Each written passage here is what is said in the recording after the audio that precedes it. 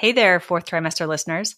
Our program today is proudly sponsored by Family Album, your secure haven for sharing baby photos and videos. Head over to the App Store today, search Family Album, one word, download the app, and start creating a legacy of love, one photo at a time.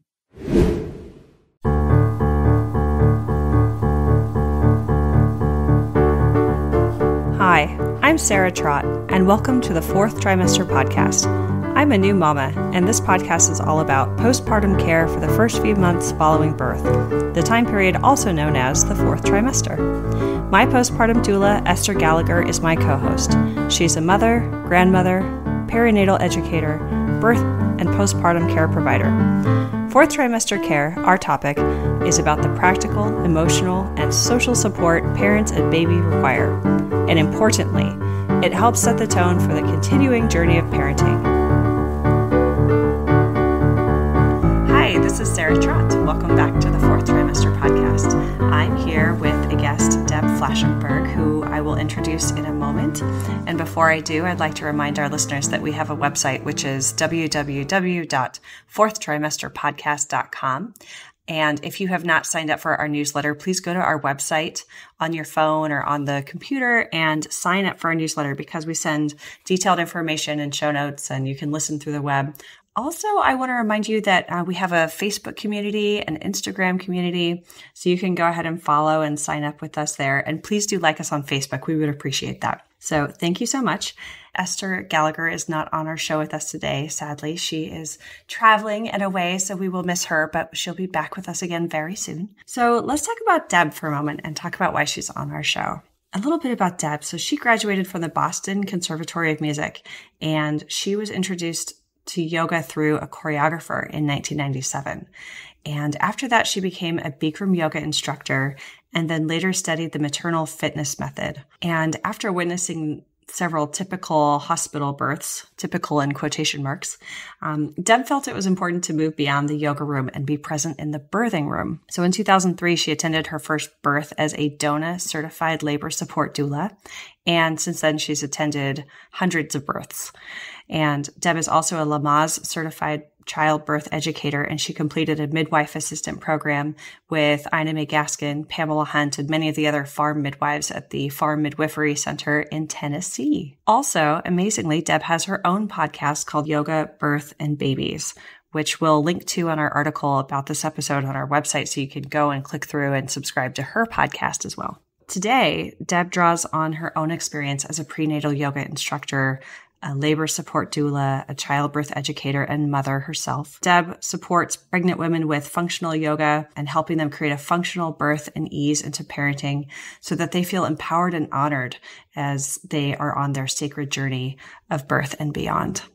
So thank you so much for being with us today, Deb. Thank you so much for having me. I understand you had a unique experience with your first baby from your second baby and your own fourth trimester. Would you be willing to share that story with us? Oh, absolutely. So the births were completely different from one another. And my first birth, it was a bit challenging. It was about 42 hours. And that's like a whole work week. And it was really mentally and physically draining, straining. I pushed what felt like forever. Surprised to actually end up with a vaginal birth. And because of such a long birth experience and such a long second stage of pushing, my body was pretty trashed after. And my pelvic floor just was a mess. And it was really, that was where a lot of my focus was in that fourth trimester. It's like, what happened to my body? How do I feel worse postpartum than I did prenatally? And a lot of that had to do because I was over-exercising during pregnancy. And so it was a really anxiety-provoked time. I really loved being a mother, and I really felt very close with my husband and my baby, but from a physical level, I was seeing a PT. I was just trying to understand what happened to me. And so a lot of it was working with the PT and doing physical therapy at home. And so that's where a lot of my time and energy was spent. And then because it was such a hard first birth, I was a bit terrified entering my second, thinking I can't go through that again. So I approached it really differently. The whole way I worked out, my yoga, everything was different. So I wouldn't have such a challenging postpartum. So because I approached it so differently and I did body work, I worked with a chiropractor, my second labor was so different. I think from start to finish was maybe 4 hours. I pushed for 6 minutes as opposed to 5 hours. I know, which is also the joy of a second baby. Most statistically second births are quicker, but I mean, this is pretty dramatic. So it was easier on the healing side on that for that fourth trimester. I wasn't so preoccupied with where's the integrity of my pelvic floor? What's going on? Seeing different doctors and different PTs, it really was, I could cherish it more. I could actually wear my baby because my first one, because my pelvic floor was so compromised, I couldn't even wear him. And so being able to strap her into a carrier and leave was just amazing. I just loved the snuggling in and kissing her little head, which I couldn't do with my first. So they were so different, but also being a second time mom, I think takes some of the anxiety and makes it a little easier. Mm-hmm. And everyone's experience is different. So listeners, I have to put it out there, just because someone had some experience, it doesn't mean it's going to be like that for you. Yes. One of the things that's so interesting about your story is, yes, they were so different. And also it seems like you had, just to highlight one of the major differences, it sounds like it was that your expectations changed. The expectations did change. For the whole situation, from the pregnancy to the birth to the postpartum, things were different. I mean, there were some lovely, wonderful things of that that fourth trimester with my first child. But I definitely think some of things just felt a little easier. I also had different help at that point because I do work full time. I had a nanny, and it did help having extra hands right away in the household. So it was a little easier, which I appreciated. And here you are, someone whose professional career is physical, the body, exercise, things along those lines. And I did it all wrong. And that, and this is where you're kind of highlighting was a struggle for you. Yeah. It does kind of amaze me how wrong I did it. And as well as that nobody stopped me. And because it was such a hard birth, I feel like I learned so much, and it changed the way I teach.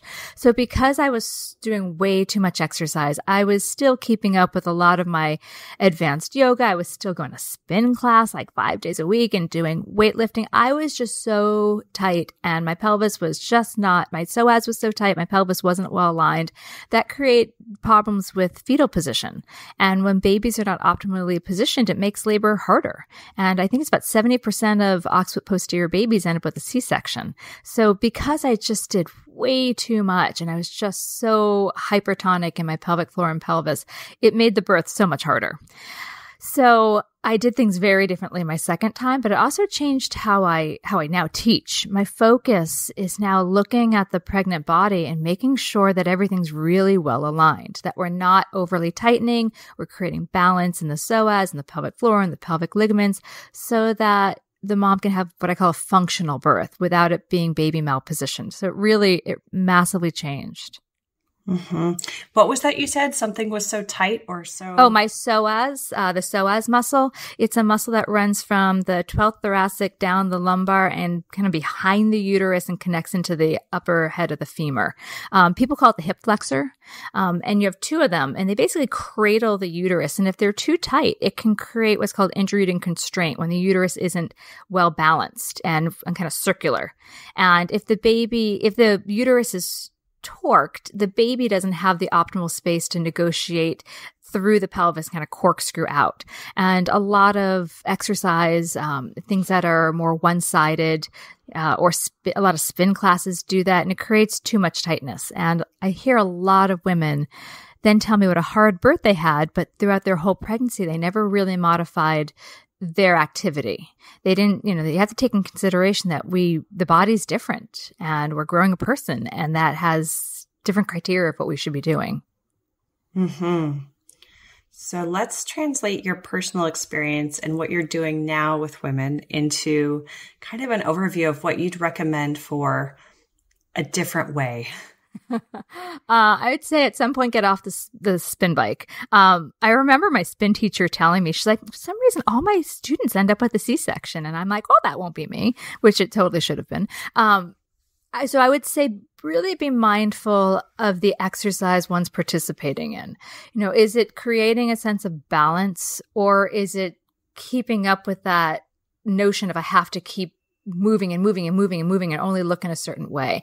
So I work now really mindfully if there's any sort of pelvic issue, if there's sacroiliac problems, if there's lower back pain, if there's tightness. So I try to reorganize the way I teach asana to create a sense of balance in the pelvis and pelvic floor. I think it's kind of a misconception that everyone thinks, oh, I'm pregnant, I better Kegel it up. And that can actually create too much tightness. So I really changed my whole approach. That's so confusing, isn't it? To say, okay, do Kegels, but not too many, right? Well, it's more about, I think with Kegels is everyone just kind of squeezes whatever they can find. And that's not really the intention. Pelvic floor work should be the ability to learn how to stretch the pelvic floor as well as tone if it's needed. A lot of people don't need to tone. They're hypertonic. My teacher, Leslie Howard, says about 40% of women are hypertonic. And then they're told, all right, just, do your Kegels. And then they're making their problem worse. Hypertonic. Too tight. Okay. So there's this happy medium that it sounds like is a balance of being mindful of the body, being healthy. I mean, so for our women who are listening and preparing for a birth, what's a good guideline? Like, where do they start? Because it feels, in general, it seems obvious. Like, okay, don't overdo it. But I think you have to I think they have to be really mindful and look at where they are and say, what is my normal activity? Is it helping me? Is it hindering me? Is it creating energy in my body, or is it draining me? And for some people, maybe they never did exercise before, so they don't want to just dive into something really strong. And for other people, they may be, a 6-7 day a week exerciser, and they may need to slow it down. So I think someone has to look at what they're doing, also why they're doing it. I think from a personal experience, I think I was striving for a certain kind of pregnant look. And I hate to say that, but I think it was a little type A. And I think I was getting overly involved with the external look. And social media does not help that. Mm-hmm. That I will admit, like, all that really changed on me was my belly and my boobs. It looked pretty much the same, which is probably not ideal. So I think we have to look at what's pushing us to exercise so hard if that's what someone's doing. So I think kind of a guideline would be, examining what you're doing, why you're doing it, how intense you're doing it, and is it creating imbalance? Are you only strengthening? Are you adding stretch? Are you adding mindful breathing? Are you creating movements that are going to support the pregnant body? Or are you just trying to plow away with what you did and you're actually ignoring pains that you might be getting while pregnant?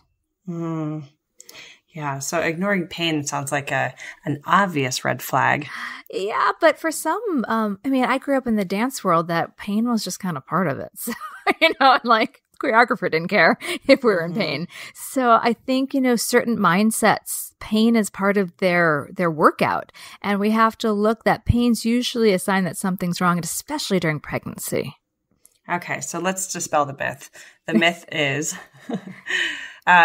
one should just power through pain or not, their same routine and their same regimen that they had before because they need to stay strong.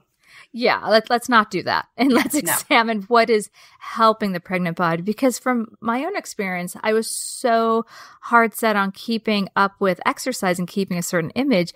It prolonged my healing process. It made my 4th trimester more about repairing my body than fully absorbing in the juiciness of new motherhood.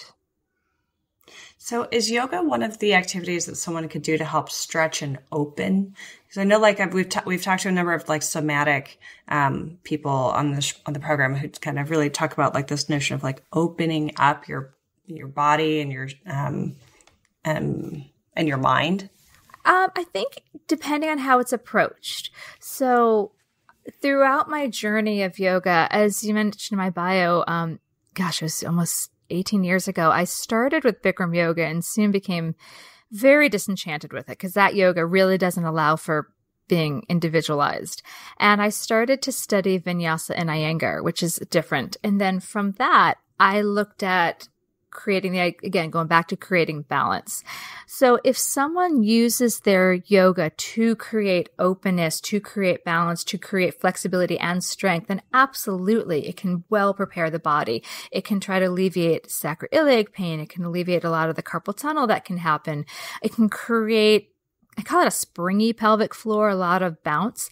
But if someone's sticking really hard to more advanced practice, which is a lot of engagement of the pelvic floor, often some problems in the SI joint, it cannot actually help. I've seen a lot of yoginis have very hard births because their bodies were so tight. So I think yoga is a fantastic tool and vehicle if approached in a way that's going to create balance. Mm-hmm.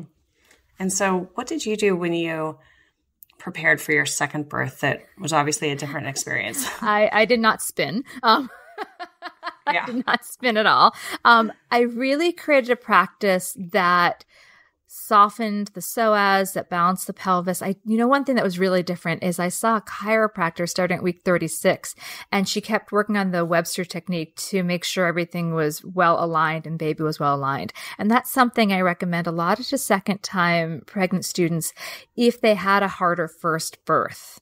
If they're coming back and they kind of had a similar story to me, that baby was malpositioned and it was really physically and emotionally stressful, that when they approach it, I find the Webster technique to be really helpful. And I think it puts someone at ease saying, I'm doing everything I can. So my whole exercise routine was different. And granted, I had a 2.5-year-old when I was fully pregnant. So just my exercise in general, my time was different. But yeah, I gave myself the permission to not stress as much about what I looked like, and just to, certain days my exercise was taking a walk as opposed to, all right, I have to get to the gym. So I was just kinder to myself. And then what were we talking about with malposition? The ideal position for a baby in the pelvis is when their chin is tucked into the chest and the smallest part of their head is pressing against the cervix, and their spine is pointing forward, ideally to the left side of mom. And if we think about the way a head fits through the cervix, is kind of the same idea as putting a turtleneck sweater on. So you wouldn't stick your face up into the turtleneck and pull it over your head. You'd kind of tuck your chin and pull the turtleneck over your head, because the smallest part of your head's the back of the head. So it's pretty much the same as the way that the head needs to put pressure against the cervix to emerge through. So during surgeries or contractions, the uterus contracts and it gets thicker at the top and pushes down. So it actually kind of retracts to the top and pushes down. So the uterus is pushing the baby's head against the cervix. And if it's well positioned, well aligned, chin to chest, smallest part pushing against the cervix is going to open easier.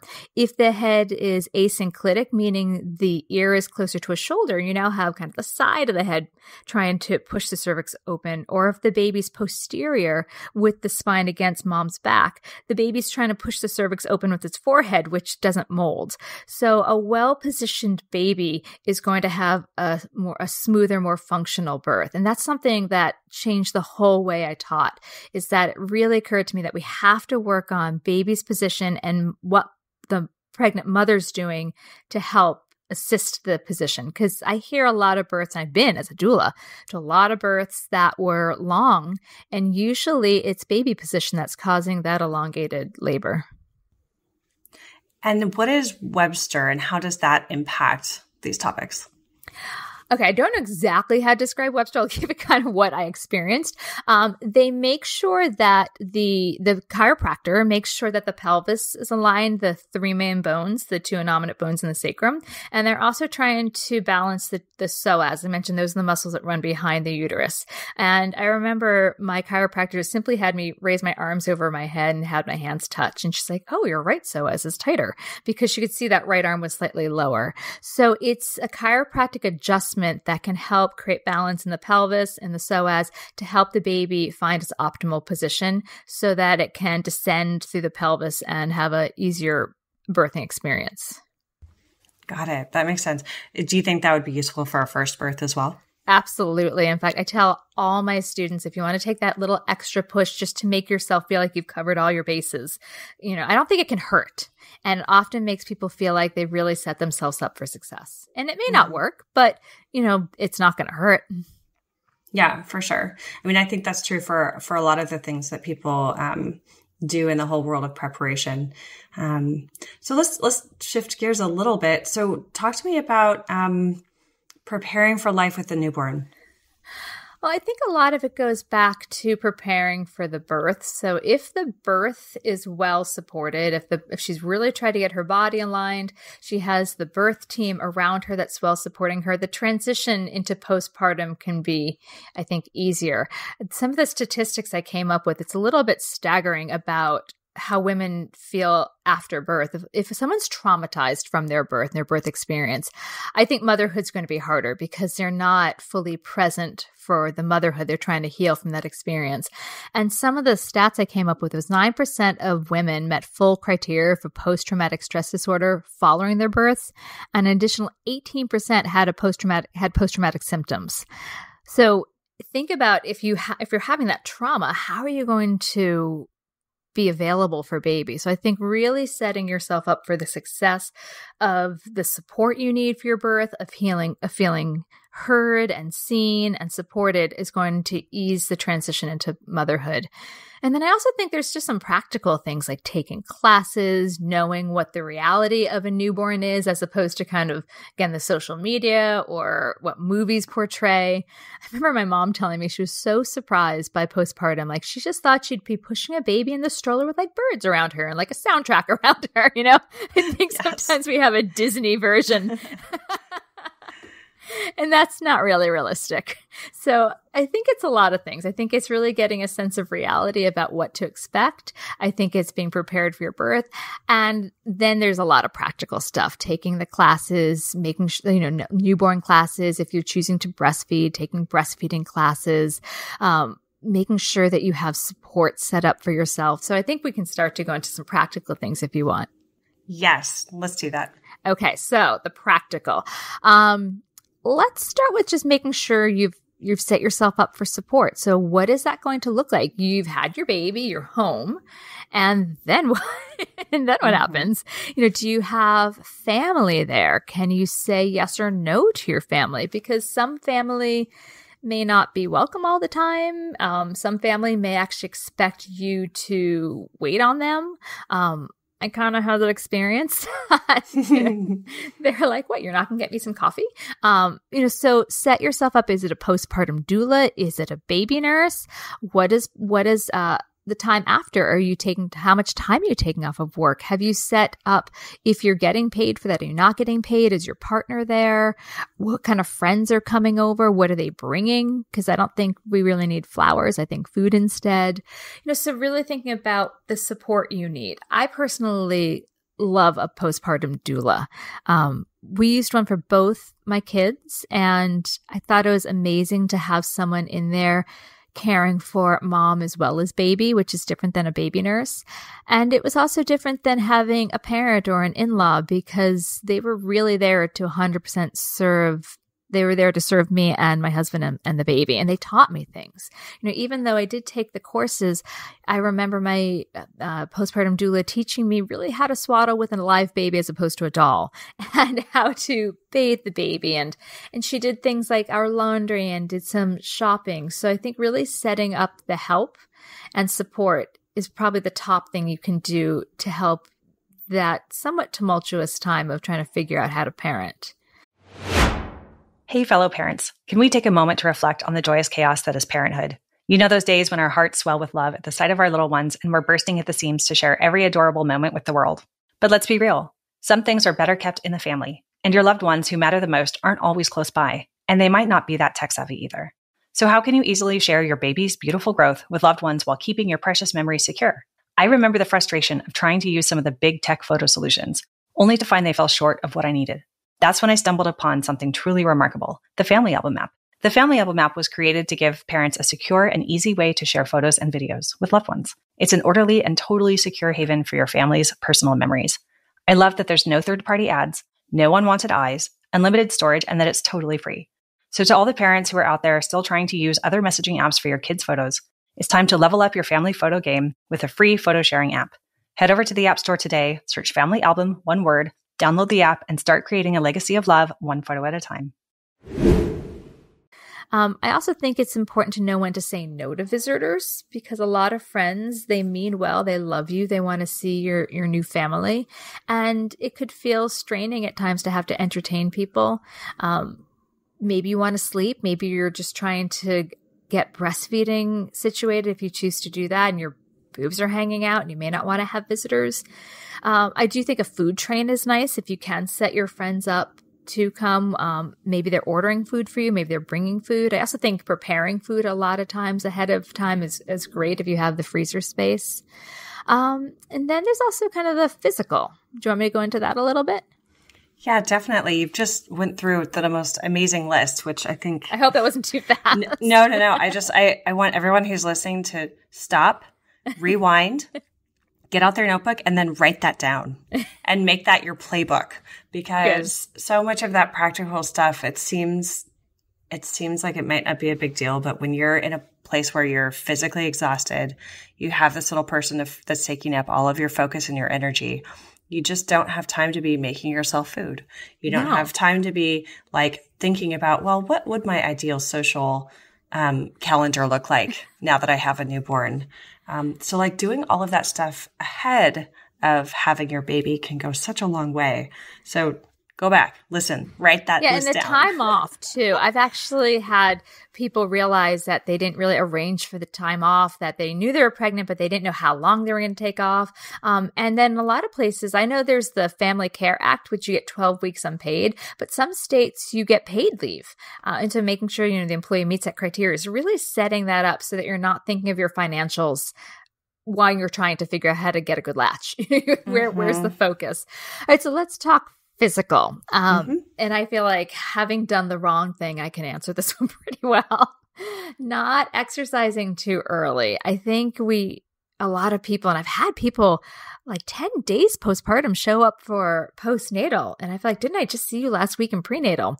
And I lovingly send them away, because I think we have to honor the massive change the body went through and give it some time to heal. So I think exercising too early can be pretty detrimental. The pelvic floor may not be ready. There may be abdominal diastasis. So giving your body some time to heal, at least wait for the bleeding to stop. And if it was a surgical birth, it really should wait the full 6 weeks before exercising again. That doesn't mean you can't get outside and take a walk. That doesn't mean, you can't enjoy the sunshine. You shouldn't be isolated in your house. That's certainly not going to help. But don't jump on the treadmill or cycling bike or Stairmaster or whatever, or even yoga practice too soon.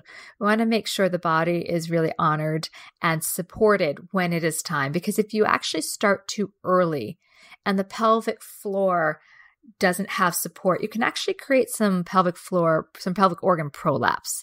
And if someone has diastasis, where the rectus abdominals, the integrity between the two muscles has been lost, it can worsen that. And then also working with someone that knows what you're doing, what your body's been through. Because you shouldn't just go back to the gym and do crunches. That's going to make everything worse. Or jump right into plank. That's going to make that can often make things worse. So really being slow and mindful about getting back to the physical. And maybe your physical activity is just working on a few parts of the body that are achy. Maybe it's just putting on an online yoga video that's just working neck and shoulders, with some of the achy spots. I just want to repeat something you said, because it's worth people hearing it. Exercising too early is going to make your body heal slower. It will make everything harder to recover in general. Yeah. You're not doing yourself any favors by exercising too early. And I would just encourage new parents and new moms in particular to honor their bodies and honor how they're feeling, and really listen to themselves and their intuition. And if something is painful or not feeling quite right, give yourself the space and time that you need to recover fully. And then keep listening. Don't throw yourself back into something because you have an expectation, because your body has changed and it will never be the same. That doesn't mean you're not going to look good. It just means you are a different person. Yeah, you created a person. You could still fit back into your pre-pregnancy jeans. Mm-hmm. But as my midwife said, the landscape of your pelvis is forever changed. Mm-hmm. It may look the same, but you created a person. You created, and then if you're choosing to breastfeed, you're creating substance for that person.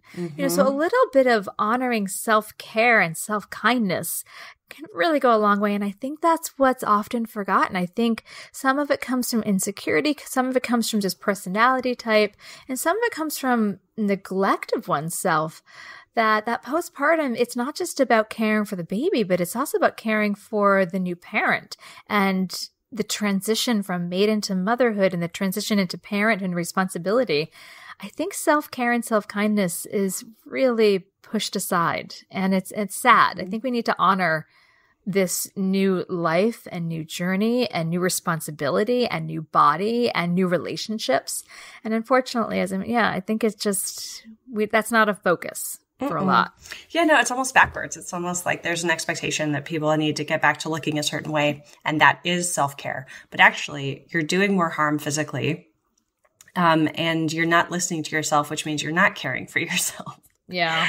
It's not to say you can't just, go back to your old genes, just like you said. It's just give yourself more time and a space to do that in a way that is right for you, for your body, and right for your family. Because, going and injuring yourself further or getting yourself in some kind of rut because you think you're failing at looking a certain sort of way, that's going to make you miserable. That's going to make your partner miserable. It's going to make, your baby, they might not be able to communicate because they're so tiny, but like they feel energy. They are your children, believe me, and it becomes more obvious as they get older, but they are reflections of you and your energy and what you put into the world, and letting them feel the love that you have will teach them to love themselves too. Absolutely. And it's also showing them that you can't, like, the more you care for yourself, it's teaching them to care for themselves.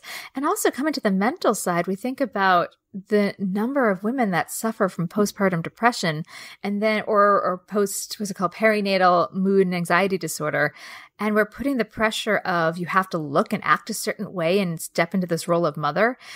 It's staggering when we look at, I believe the reported number is 1 in 5 women, but when I worked with someone from the Motherhood Center, she believes actually 1 in 3 women will experience that. So now, not only are they someone not physically feeling themselves, they're experiencing this transition, but mentally they may not be in a good place. And then again, we strap this idea of like, okay, you had a baby, now you need to be Instagram ready. I think it's too hard. It's too much. It's a disservice to women. Mm-hmm. And I think one thing I'd say when preparing for life with a newborn is that the partner and family and friends should know the signs of postpartum depression, because they may not necessarily see it. And if they don't know it, they may just say, oh, that's just so-and-so adjusting to parenthood. She's having the baby blues.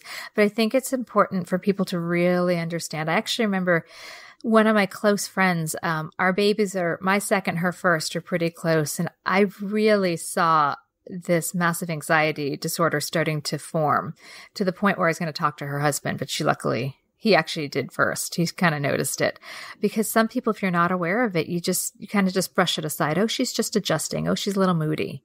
And I think, if it's going undiagnosed, it can really affect how someone's enjoying their 4th trimester. As you mentioned, how the baby, how the relationship, these little people pick up on everything.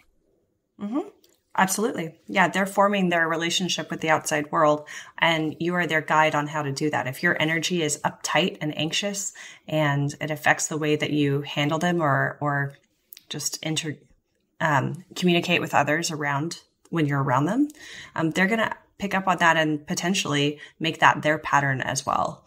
At a very early age. They will internalize that in ways that are not visible to us.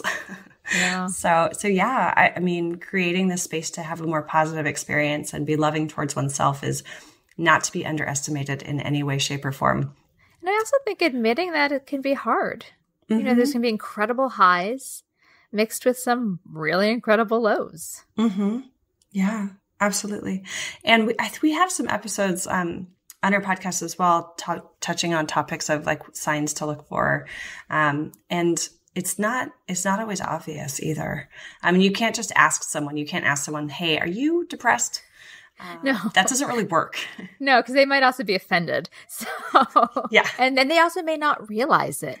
If so, I have some of the signs, if you want, I can ramble off a few. It's feeling restless or moody, feeling sad and hopeless, crying a lot, having no energy or motivation, which can also be fatigue, eating too little or too much, sleeping too little too much, having trouble focusing or making decisions, memory problems, kind of feeling worthless and guilty and losing interest or pleasure in activities they used to, or withdrawing from friends and family. And then one that I've heard a lot of my students come up with is that they have headaches and aches and pains and stomach problems that won't go away. When I hear a student talk about, she's just not feeling herself and she's been having constant headaches, I usually try to do an extra check-in with her. And then we have a resource list at the studio that if someone's really feeling that they're struggling, I want them to have this list in case they need to make a call or just get extra help. Mm-hmm. Yeah, absolutely. PSI Warm Line. It's in English and Spanish. It's a free resource. There's someone who could just talk to you. That's and great. Answer questions. And maybe you will fall into the category of needing extra support or not. It doesn't hurt to check. Like that's one of those things that just falls into the category of like, if you're not sure, might as well just check. Yeah. Yeah. The thing you said about just not feeling yourself, like that's something that's come up before in the past of like, just if you have this feeling like it's not really me. And it's different from, okay, I'm a mom now. So of course that's a new persona and new identity. It's like that other thing of like, just, you're not feeling like the typical person you were. Mm-hmm. Yeah. And I think, as you said, it doesn't hurt to check. And it's really important that friends and family can clearly see this person and know what to look for. Mm-hmm. Absolutely. Okay. So we've covered off a lot of the practical topics. Thank you so much. I feel like you just summarized 20 different topics on our show. And wrapped it all into one. So it was really fantastic. There's so many things there. So we talked about some practical information caring for oneself and others and preparing for life with a newborn. What else would you want to cover?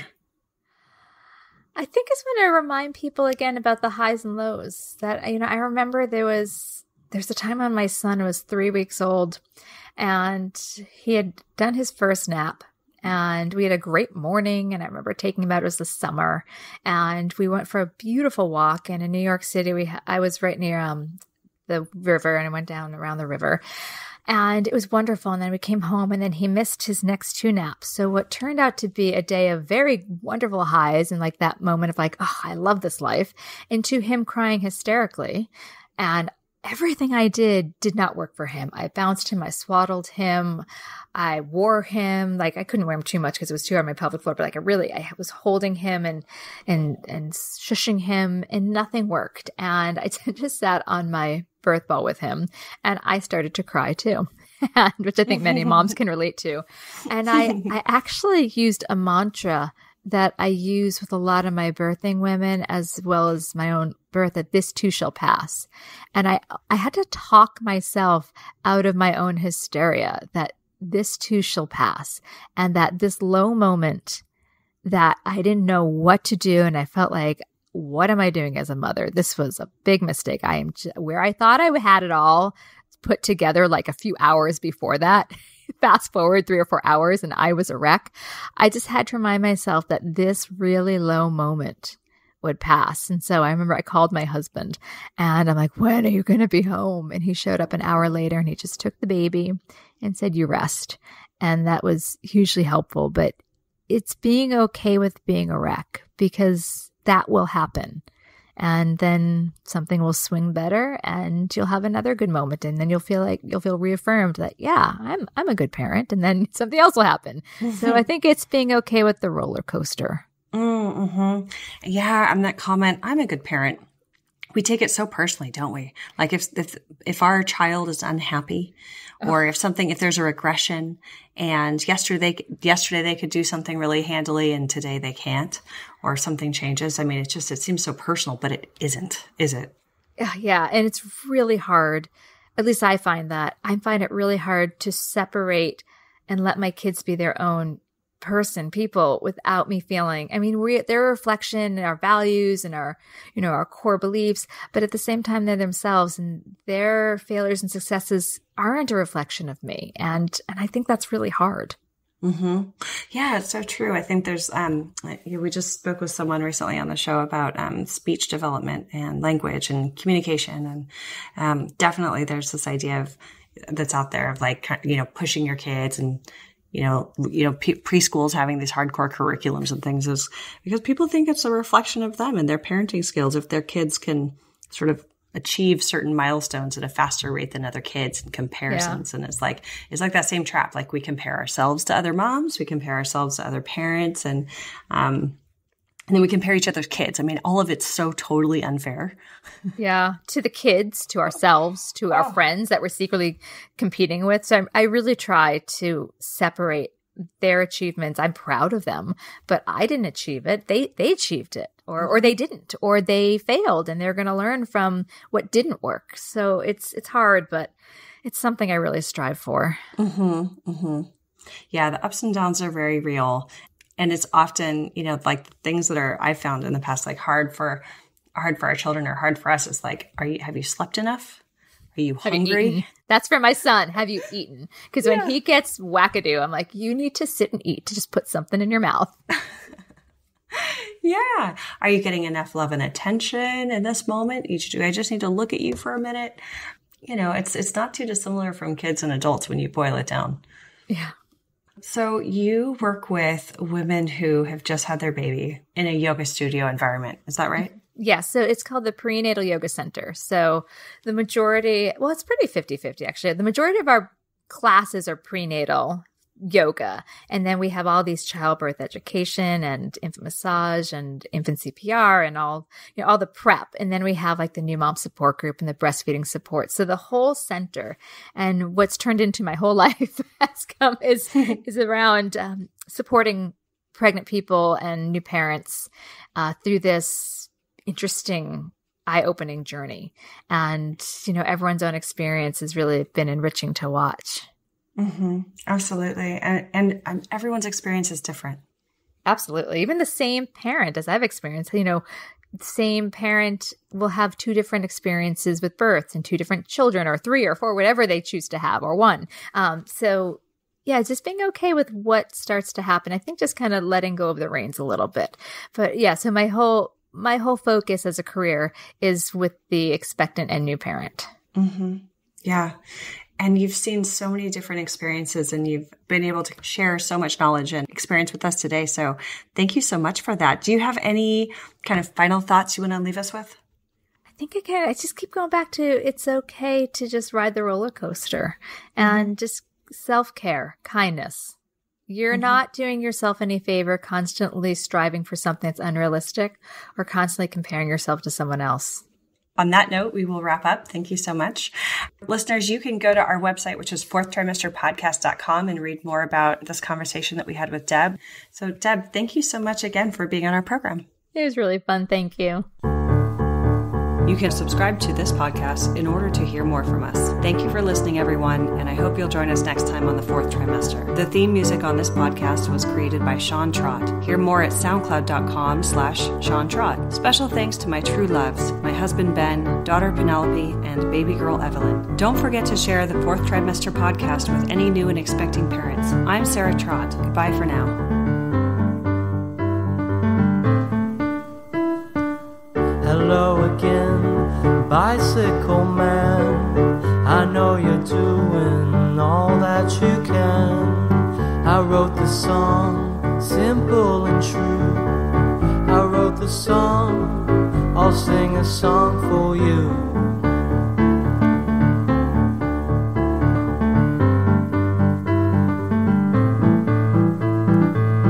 You got your wheels, you got your gears. You ride around town without any fear. You got your pedals, you got your brakes. You always wear your helmet for safety's sake.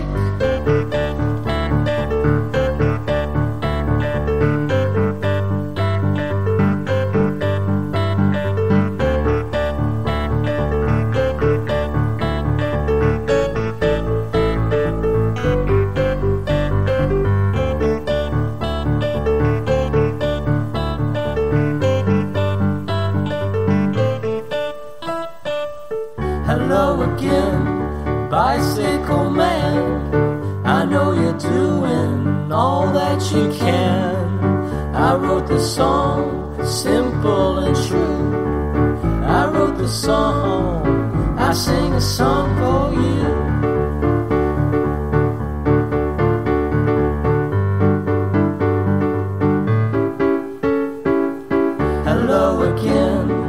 Bicycle man, I know you're doing the best that you can. I wrote the song, simple and true. I wrote the song, I sing a song for you.